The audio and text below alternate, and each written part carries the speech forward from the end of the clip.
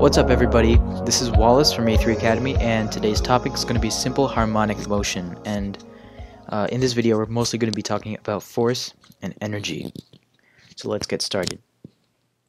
So to understand simple harmonic motion really quick, just watch this video. When someone stretches the object on the spring, the object will bounce back up and then it'll vibrate back and forth, and this vibration, this movement back and forth is known as simple harmonic oscillation. So suppose that you had an object on a spring hanging from, say, the ceiling.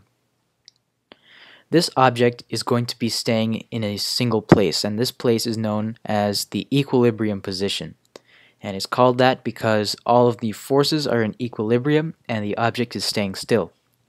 Now, if we were to stretch this object past its equilibrium position to a new position and then release the object would spring back to its equilibrium position and then overshoot the equilibrium position to a new position, and then it would go back down and then it would go back up, and it would oscillate like that, which is known as simple harmonic oscillation.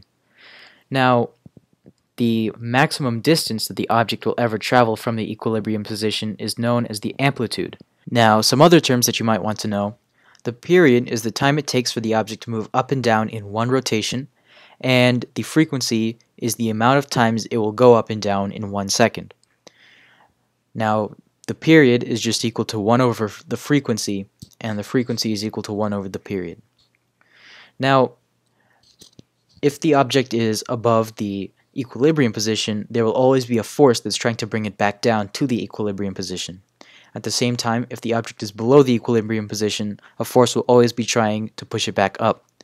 This force that's always trying to move an object back to equilibrium is known as a restoring force, and the restoring force is proportional to the distance the object is from the equilibrium position. In fact, you can explain it with a simple formula, F equals negative kx, where x is the distance the object is from the equilibrium position, and k is equal to the spring stiffness constant, which is different for every spring.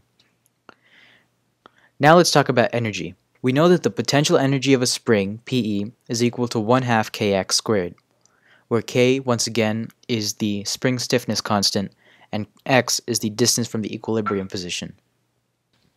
We also know that the kinetic energy of an object in motion is always going to be equal to 1/2 mv squared, where m is the mass of the object and v is the velocity.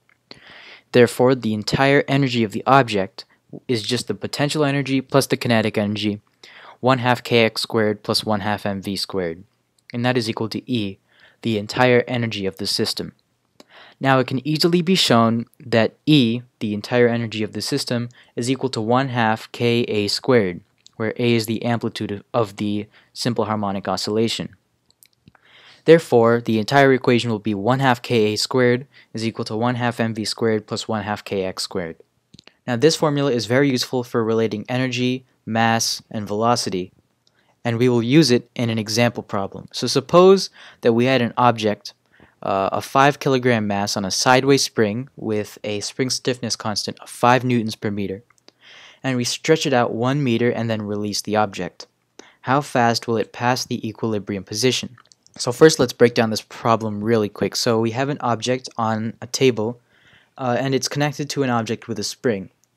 Now, just so you know, any object on a sideways spring will be using the same equations as one on a vertical spring, so we can use the same equations in both cases. Now we are stretching out this object 1 meter and then releasing the object.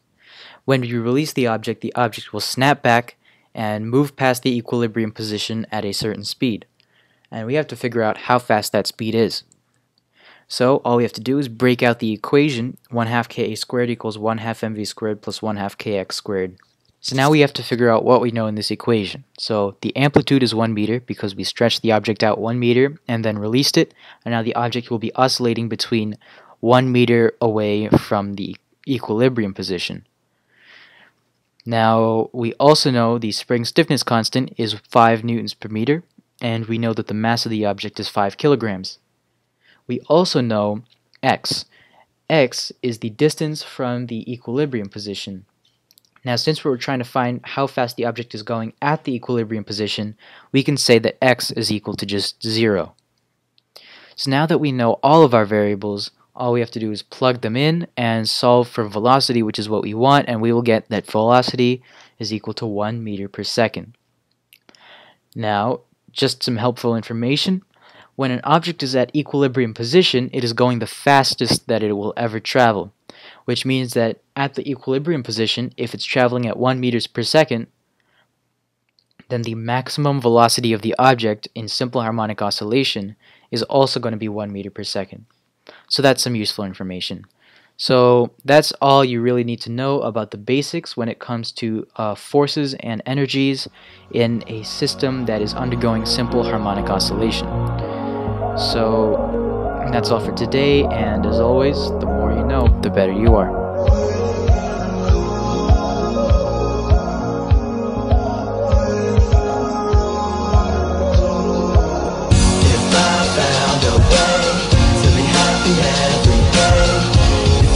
Just see my face, y'all would see I'm smiling. The clouds are never gray. If only there was a place. If you could just see my face, y'all would see I'm smiling.